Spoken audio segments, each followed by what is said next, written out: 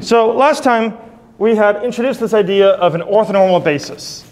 So just recall an orthonormal basis, two words put together here. Oh, do you know what it means when you put two words together? Do you know the word for that? Like vlog, video blog, or what's another one where you put two words together? It's a portmanteau, it's a French word. So it's orthogonal and normal are being put together for orthonormal. An orthonormal basis, let's say B, comprising some vectors v1 through vn, for a vector space, but it's a vector space that has some choice of inner product. So we say for an inner product space,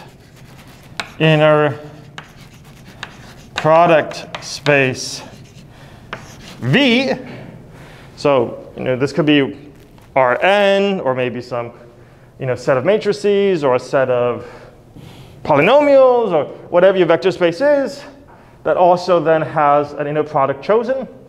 An orthonormal basis for an inner product space V satisfies two properties. First, any two vectors are mutually orthogonal to each other. So for instance, that is the inner product between Vi and Vj is going to be 0 for all I not equal to j. So this is what I mean by mutually orthogonal. If you pick any two, they're orthogonal to each other. That's the ortho part.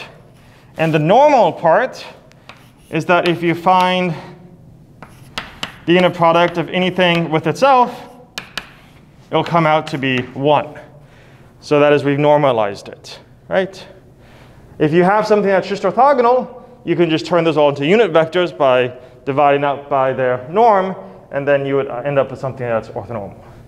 So that's what we had last time. And so I think a good place to start would be for us just to maybe think of some examples of this, or maybe one example in particular. So let's consider the space, so example. Let's consider P1. So this is my polynomials of degree at most 1, so constants and linear functions, right? And let's consider as my inner product just the dot product.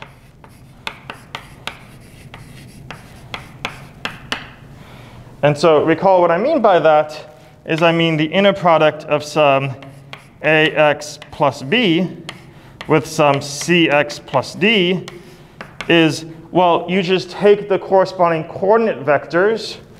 So the coordinate vector for this guy is, I guess I should, typically what I do is I have the constant first and I build up. So I'm going to be consistent with that, c plus dx. And then I have my coordinates vector, so the first coordinate is your constant, and the second coordinate is the coefficient of your x, just dotted with your CD. And so then it just comes out to be AC plus BD. So that's a perfectly fine inner product. I mean, it's a dot product, and we built the inner product to generalize dot product, so it's definitely going to satisfy all the properties of an inner product. But here's my question. What's an example of an orthonormal basis here? What would be such a basis for P1 with this inner product being the dot product?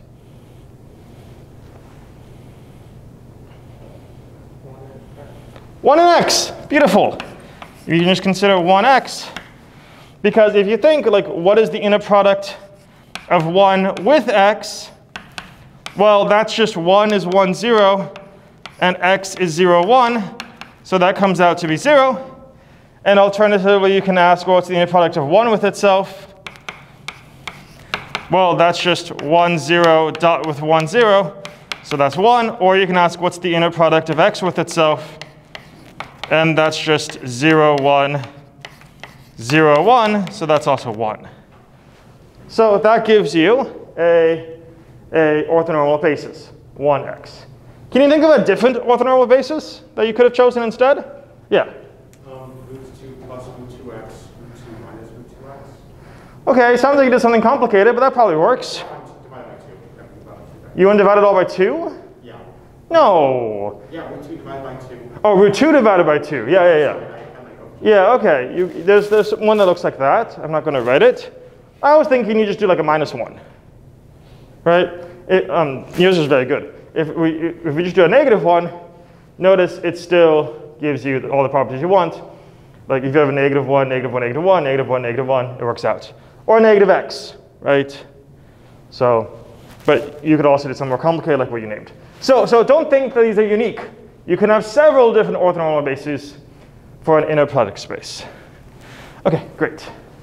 But what if I took P1 and instead of doing this dot product, I define my inner product of A plus BX with C plus DX to be this inner product we introduced, I don't know, 1 or 2 lectures ago, where I say find the definite integral from 0 to 1 of one of these guys, A plus BX, times the other guy, C plus DX. And we checked before that, in fact, that is an inner product. It's linear, since we're going over R, this is over the real numbers. So it's actually bilinear, it's linear of both terms, it's commutative, and it's positive definite. Okay, so that's an inner product. So now we want to find some basis, right? An orthonormal basis. And you might be like, well, why don't we just do 1 and x? Well, we've already seen this, I think, before. If we try and do 1 over x with this norm, with this inner product, it becomes the definite integral from 0 to 1 of 1 times x, which is indefinite integral is 1/2 x, evaluate at 0 and 1. It's 1/2. It's not 0, right? So 1 and x are not orthogonal to each other with respect to this inner product. So that's not going to work. Let me like put a big red line through it. That's not going to work. So let's try and build something that does work. Okay. I want 2 vectors. Let me just keep the first vector.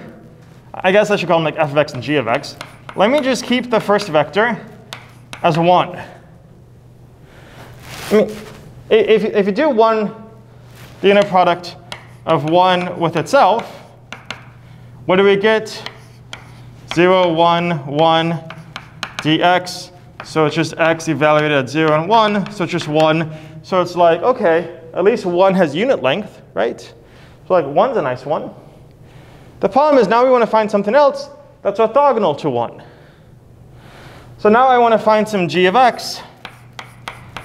I guess I can keep calling it c plus dx. So that, well, first we want to make sure that g of x is orthogonal to f of x. And then we want to make sure that g of x has length 1.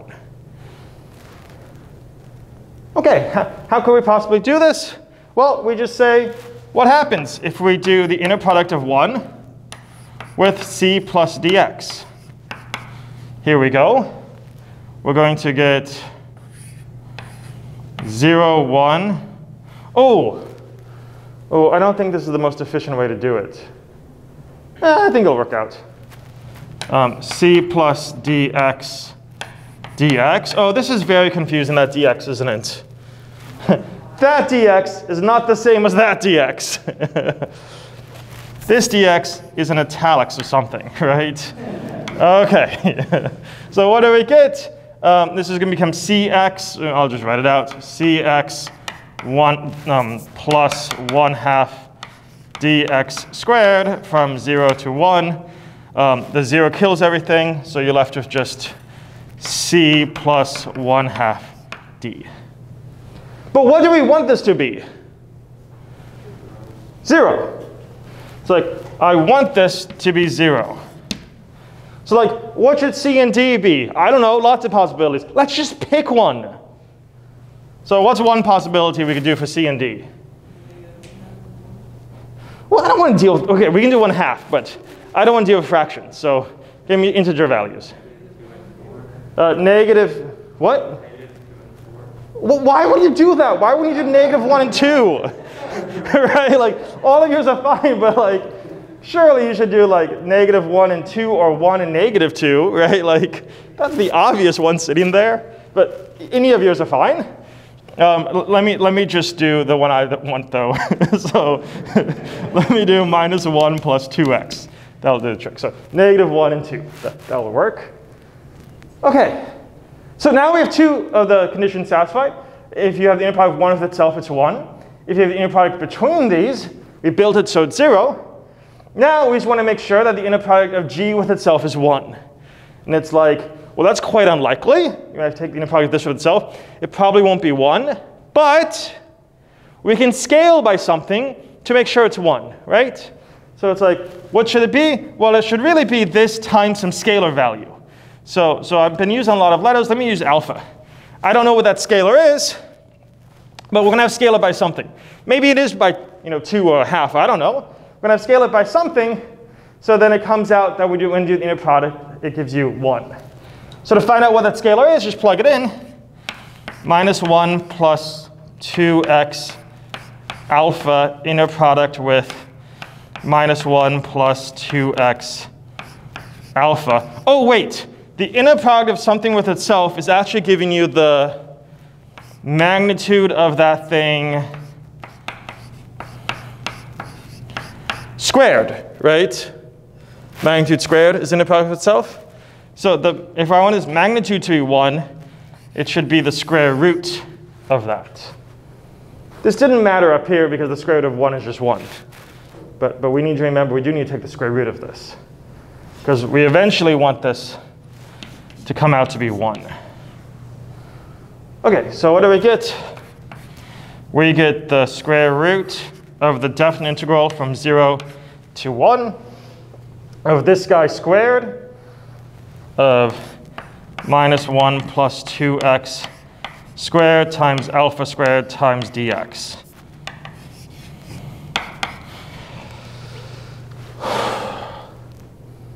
Okay. You do like a little bit of chain rule or use substitution or whatever the words are, where you're like, we're taking the antiderivative of this. He's going to jump up to be the third power, which means we need a 1/3 out front. But also, the 2 is going to come out and cancel, so we also need a 1/2 out front. So I think this antiderivative is 1/6. And since this is a constant, he just stays constant of alpha squared from 0 to 1. So you guys know calculus. Did I do this right? Does that antiderivative look correct? I think so. See, head shaking, so I think we're on the right track. So now let's plug in 0 and 1. Oh, still taking the square root. If I plug in 1, that's just 1 cubed, so it's 1/6 of alpha, 1/6 of alpha cubed. Minus plug in 0. That's minus 1 cubed, so it's minus 1/6, minus 1/6, minus 1/6 becomes plus 1/6 of alpha squared. So what do we get here? Well, we get that the square root of alpha squared divided by 3, because a 6 plus a 6 is a third, should be 1. Okay, that just tells us that alpha is the square root of 3. Alpha is the square root of 3. Did I do it correct? I think so. So our function g of x should just be the function minus the square root of 3 plus 2 square roots of 3x, which I'll just note is not what anyone said when I asked for values of c and d. Anyway, but you just pick one that's perpendicular, that's orthogonal, and then you just scale it appropriately to make sure that its magnitude comes out to be 1. Yeah? So we're good at finding orthonormal bases now.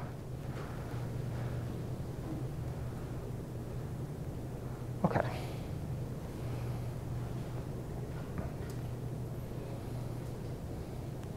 But I want to notice a curious property. What if I ask you, Okay, so let me give this basis some name. Let's call this basis B. It's the basis that has 1 and as the second vector minus square root 3 plus 2 square root 3x. What if I asked you, what is the dot product between 1 and x with the coordinates expressed in terms of this basis? See, before we did the dot product of 1 and x, by expressing their coordinates in terms of the standard basis, 1 and x. And it came out to be 0. But what if now we want to express the dot product between 1 and x in terms of this new basis? This new orthonormal basis we just built. Well, to do this, we need to figure out how to rewrite 1 and x in terms of this basis. 1 is easy. 1 is just 1, right? So the coordinate vector, the coordinate vector for 1 in terms of this basis is just 1, 0. 1 copy of 1, 0 copies of this. But how do we write x as a linear combination of so many copies of 1 with so many copies of minus 3 plus 2 root 3 x? Like how is this going to come out to be x? What should we do? What should my coefficients here be? Or like, yeah, I need to get rid of this guy up front so he just becomes an x, right? So let me divide by 2 root 3. And so like now I just have an x, but I also have here a negative 1/2, right? I want to get rid of that negative 1/2. So here I need a positive 1/2. So I can write x as 1/2 and 1 over 2 root 3. Okay. And what's the dot product come out to be? 1/2. Does that 1/2 look familiar? Oh, 1/2 is what we got when we just calculated. Where'd it go? Right here. When we calculate the inner product with respect to this definition, the definition goes from 0 to 1, right? When we calculate the inner product this way, we got 1/2. This is the same. This came out to be the same as the inner product between 1 and x. This is an orthonormal basis with respect to this inner product. And calculating this inner product came out to be the same as calculating the dot product with respect to this orthonormal basis. So let's generalize that.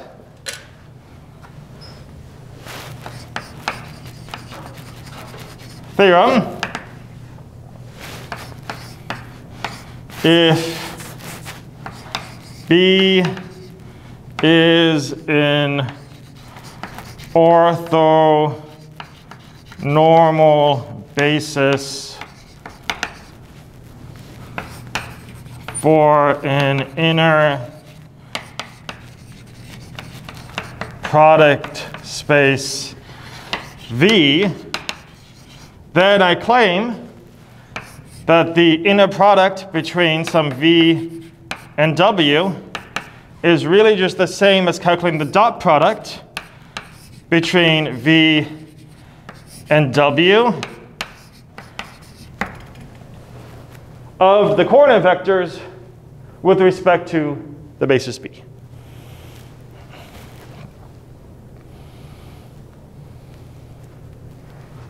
May not be your standard basis, but it's an orthonormal basis. And so what this is really showing us is that the inner product really is just a special dot product if you pick your basis correctly. Your basis have this nice product of B, this nice property of being orthonormal. Okay. Yeah. Could this only be over reals? No, it's not only over reals. So I'm going to prove this in a second. And in the proof, hold me accountable to make sure I include the complex case. Yeah, good question. Although remember, for complex numbers, the dot product is defined a little differently, right? For complex numbers, it's not just the first coordinate of this guy times this guy. It's the complex conjugate of the first coordinate of this guy times that guy. And that will come out to play in the proof. So we should prove this in general. So V, we'll just note, is some inner product space that can be over either the reals or the complex numbers.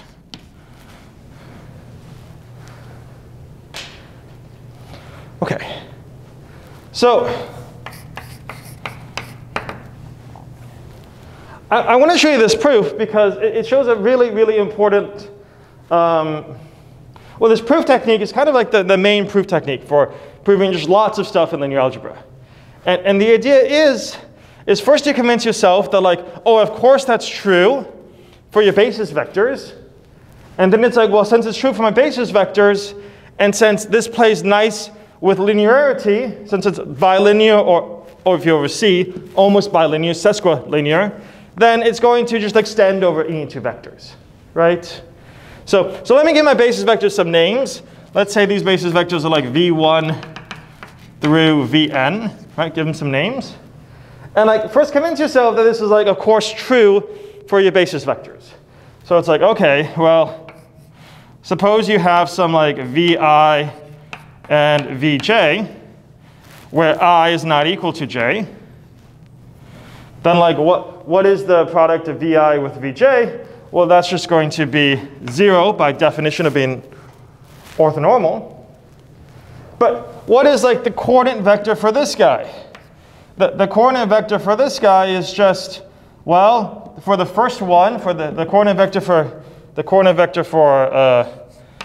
vi in terms of your basis b is just all zeros except there's a 1 in the ith position. So here there's like a 1 in the ith position. In the ith position, and zeros everywhere else. Zeros everywhere else. And then what is the vj? What does the coordinate vector for vj look like? Well, it's just like this, except there's like, you know, the 1 is now, instead of being in the ith position, is up here in like the jth position. Because this is 1 copy of vj and 0 copies of everything else. So like zeros everywhere else, zeros everywhere else. So like, of course, those come out to be 0, right? You didn't have to worry about like complex conjugates because these are real numbers. And then it's like, it's not just, of course, it's true if I and j are distinct, but it's like also, and of course, also you have then that vi with itself, well, is 1. And of course, that's exactly where you get if you dot vi with itself, because then in both of these, you have 1 in the ith position. So like, this is clearly true. vi with respect to b times vi with respect to b. So of course, this is true for vectors in your basis. Maybe we've built it to be true for vectors not basis. But then you just say, okay, if I have some arbitrary vectors, v and w, let v be some arbitrary vector. I don't know, I'll call it b1, v1 up through bn, vn, and let w be c1, v1 up through cn, vn, then we can ask ourselves, what is the inner product between v and w? And now we're just going to use linearity, right? So, or sesquilinearity. So what does this come out to be? I mean, this is the inner product of b1, v1 up through bn, vn with C1, V1 up through Cn, Vn. What is that? Well, you start breaking this all up, right? Using linearity, you get like it's this guy with V1, C1 copies of this guy with V1, plus all the way up through Cn copies of this guy with Vn. And then you start breaking up the first term, pulling out conjugates, or these constants will come out as the complex conjugates, and you'll end up with, this is just the sum of Bi with Cj, where you take the complex conjugate of that Bi, if it's a complex number, times the dot product of Vi with Wj, where you're summing over your i's and your j's. You're summing over I and j, where they're both running from like 1 to n or whatever. It's really a double sum. Oh, that should be a Vj. But then like, what is this? Well, we said this is always 0 unless you happen to have the I and j equal to each other. So then you just end up with the complex conjugate of B1 times C1 up through the complex conjugate of Bn times Cn. But like that is by definition what you would have if you just did your V dotted with your W in terms of this basis. So linearity just gives it to you. It's true for the basis vectors, nearly trivially. Just check it really quickly. It's true for the basis vectors. And then it just extends, therefore it's true for any vector. And this is like a really important general strategy. Once you have a basis, you just check things are true for that basis. And then because all operations are nice and linear, typically it'll extend to any vector. Yeah?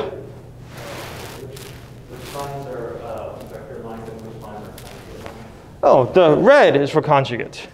Because B1 and your B's and C's are not vectors, they're scalars, right? Yeah, I really should have a different notation. None of the vector lines are conjugate vectors, right? Yeah, none of them are. The only, that's why I use the red to try and distinguish the complex conjugate, but I'm saying that these are vectors. So sometimes what people do is they do like a little arrow at the end of the line to indicate it's a vector. But that would just be way too much chalk. So we're just going to have to live with the ambiguity of these are complex conjugates, whereas here I mean vectors. Okay.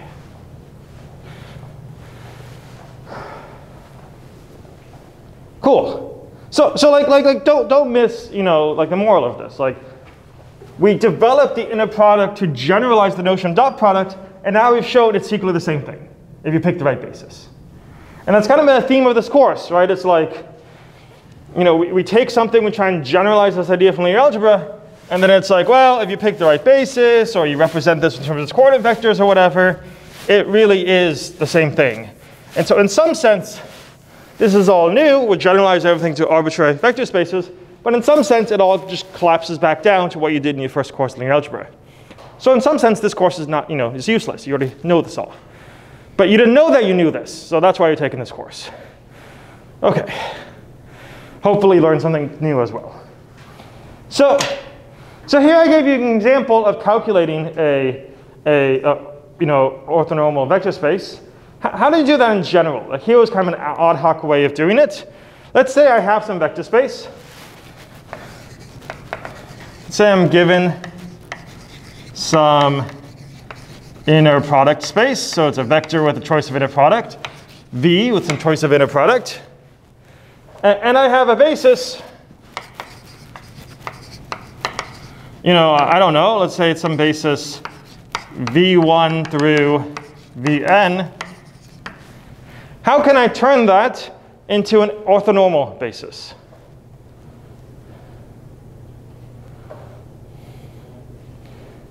Yeah, Graham-Schmidt. That's right. So it's like So let me just remind you really fast how Gram-Schmidt works. And then what we're going to do is like, it's going to be exactly the same as linear algebra, but I just want to like argue that like we actually have the tools we need, that all these things work out in the way they should. But I mean, this shouldn't be like surprising, given that really the inner product has this close connection with the dot product. So how are we going to do Gram-Schmidt? Let me just remind you of the process. I'm going to do it in 2 steps. So first I'm going to build some orthogonal vectors, and I'm going to call those W's. So W1, W2, and so forth. And then it's like, okay, they're going to be orthogonal, but then I want to make them, in fact, not just orthogonal, but I want to make them orthonormal, so I need to make them all unit length. So then I'll call those U1 to indicate unit length, down to U2, and so forth.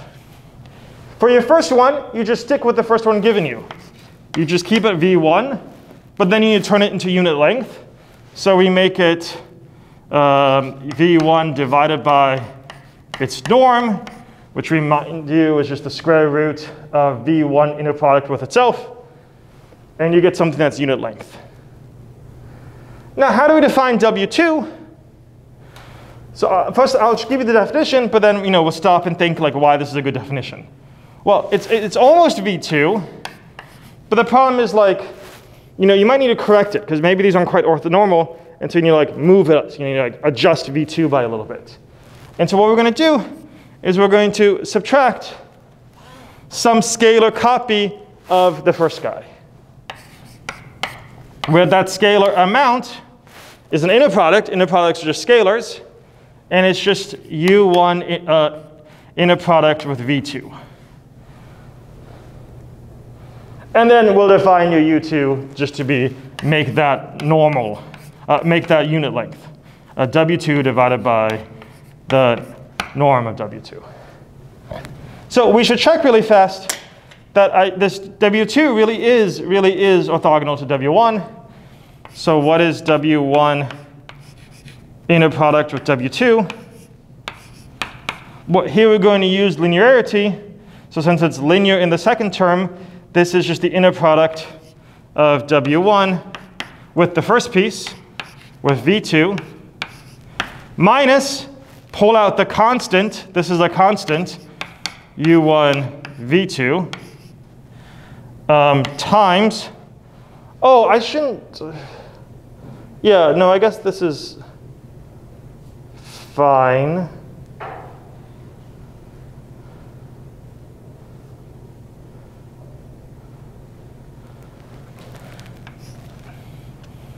Yeah, I guess that's fine. With W1, U1. W1, U1.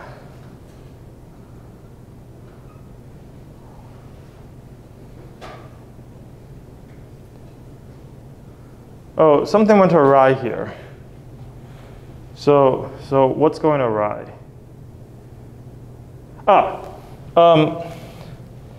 W1 became U1 by just scaling it. So instead, I'm going to find the norm between U1 and this guy, which would just be U1, because I want this one to be orthogonal to my U1. And then once it's orthogonal, I'll make it unit. So these should all be U1s, U1s, U1s. And then we have it, because this is just 1. We built your U1 to be unit length. So now you just have something minus itself, which gives you 0.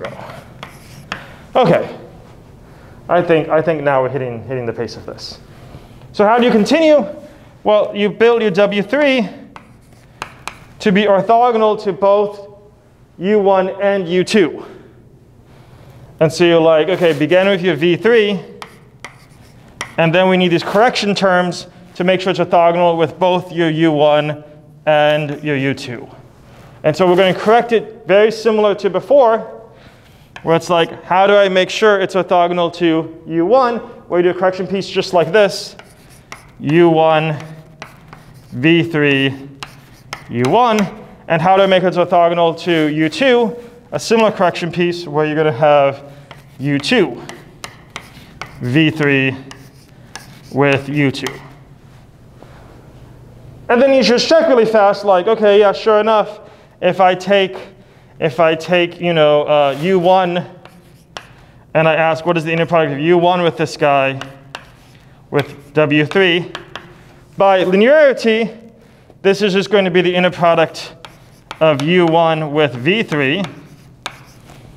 And then here, U1 with V3 times the inner product of U1 with U1, which is 1. So this just becomes 1.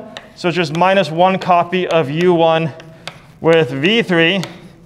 And then if you do U1's inner product with U2, it becomes 0.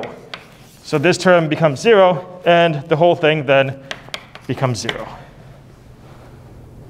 And then you have the exact same argument for why it's orthogonal with U2. U2 with W3 is just, by linearity in the second term, U2 with V3 for this piece. This piece we want to disappear, but that's fine, because you're going to have the inner product of U2 with U1, which is 0, minus, and now you have U2 with this last U2, which is 1. So you just get a copy of the scalar, which is U2 and V3, which is exactly what you started out with. So you end up with 0. So at each step with these correction terms, you can just build it to be orthogonal to the previous guys. And then once you have it orthogonal, you make it into a unit vector.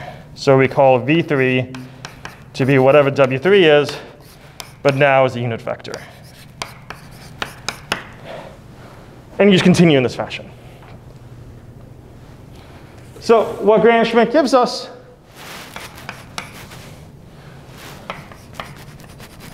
is a nice result.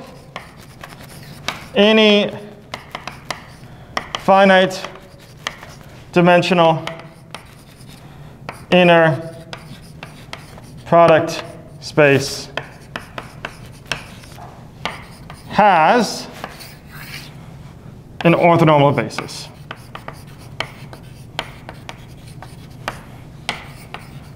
We've already seen before that any finite dimensional inner product space has a basis, and so now we can just turn that into an orthonormal basis. Okay.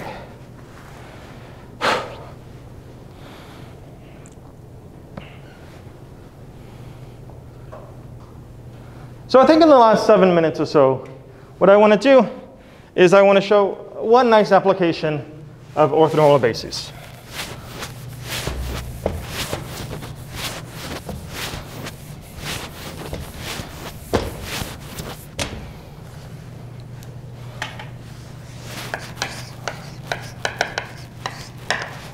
If you build a matrix by just making its columns the vectors in some orthonormal basis, that matrix is going to have a lot of nice properties. And so let's just talk about this really fast. So if you build a matrix, let's call it U, that's going to be some, say, n by n matrix over some field where that field is either the reals or the complex numbers. That matrix is going to be called unitary if its columns are vectors of an orthonormal basis.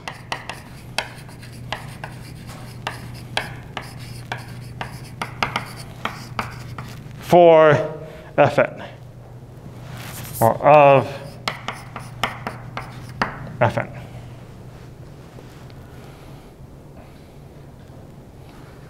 So like identity matrix is one, trivial example, but there are more interesting ones. I think Alex had said something like this earlier.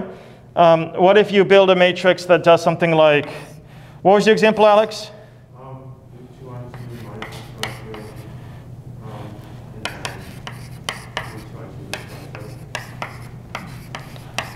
Something like this?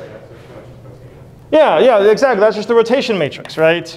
If you think about this as being a map, say, from R2 to R2, This is just the map that sends the vector 1, 0 here to root 2 over 2, root 2 over 2, and sends the vector 0, 1 here to negative root 2 over 2, positive root 2 over 2. So it's rotating it counterclockwise by like 45 degrees, right, by pi over 4. So there's a lot of nice properties that these matrices have. And so let me just go ahead and list some of them.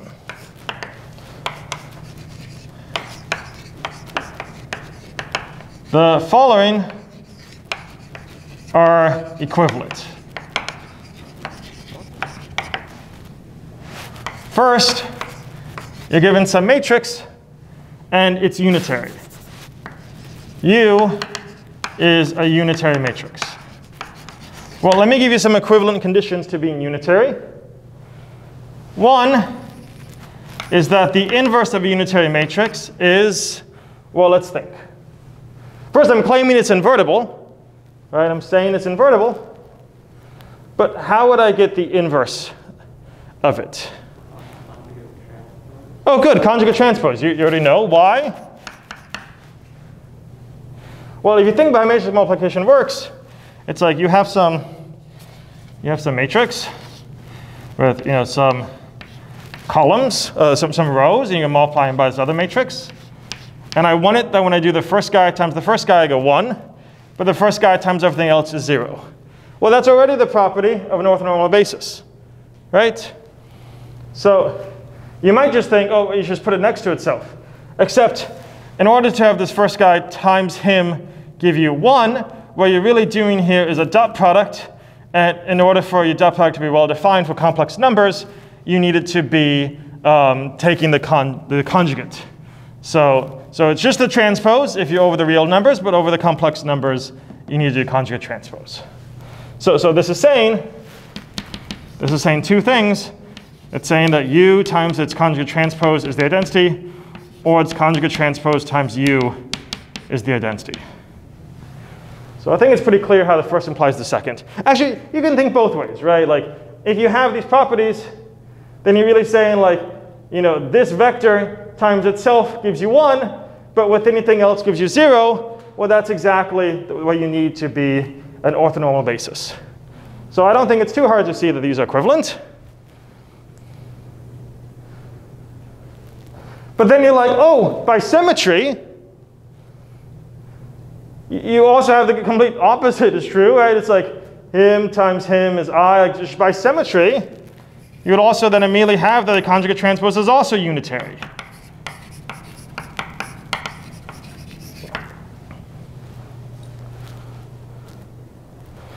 If these are equivalent, and U and U conjugate transpose are playing symmetric roles in these equations, then you automatically get for free that its conjugate transpose is also a unitary matrix. Which means you could think of your orthonormal basis as either being this guy, or you could think of your orthonormal basis as being this guy, right? Okay. The other properties I think are a little bit less obvious. When we went from here to here, you just look at this picture, it's like, oh, preserved this angle. We want to say that happens in general, that angles are preserved, but our angles are calculated in terms of our dot product. So really, we're just going to say our dot product is preserved. So preserving dot product is the same as preserving angles.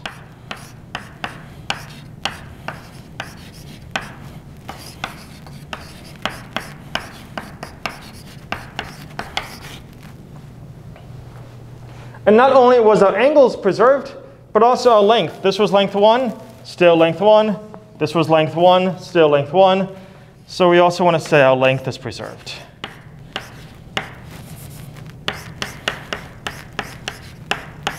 For all V. So this penultimate statement is saying that angles are preserved.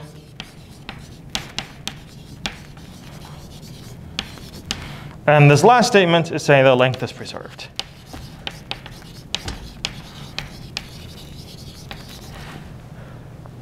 So I guess, like, it's worth thinking about why some of these statements are true and how you move from one to the other.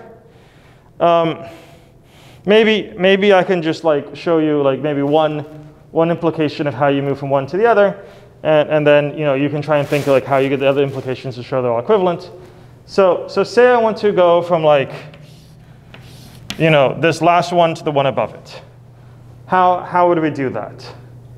Well, what we could do is we begin by thinking about, well, the norm squared is just defined to be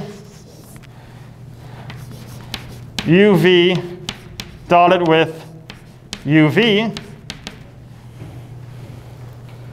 But then we know that uv dotted with I think I'm actually proving the opposite direction. Let me prove this opposite direction. The one above is actually a little bit harder. There's like some bootstrapping that takes place there. Okay, so, no. I'm going to prove right now how to go from this middle statement to this last one. Okay, really quickly, this is the same thing as a dot product is just the conjugate transpose of the first guy multiply with the second guy as matrix multiplication. But that's the same thing then just as V conjugate transpose U conjugate transpose UV. And then U conjugate transpose U, if you believe that's a density matrix, so if you accept this one, then that's just identity. So then that's just V transpose V, which is just V dot V, which is the magnitude of V squared. Okay, well, there's one direction in the proof. I think you can also believe that these are equivalent. And then by symmetry, you should believe that these are equivalent. But there's a few more directions to do. Like, you can try and think, how can you move from this bottom guy up here?